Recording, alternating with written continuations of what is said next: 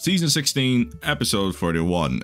And then Carl just ate up that chicken nuggets. He devoured those chicken nuggets. He was hungry. He was yum yum yum, num num num. And so the trio had fun. They ate their chicken nuggets and all that jazz. And then nighttime came, and Carl's master told to Carl, "Hey Carl, how about you sleep with me? You sleep with me. Come, let's go sleep in my bed." And so Carl's master and Carl went to bed. Carl's master hugged Carl like a teddy bear, and they both went to sleep peacefully.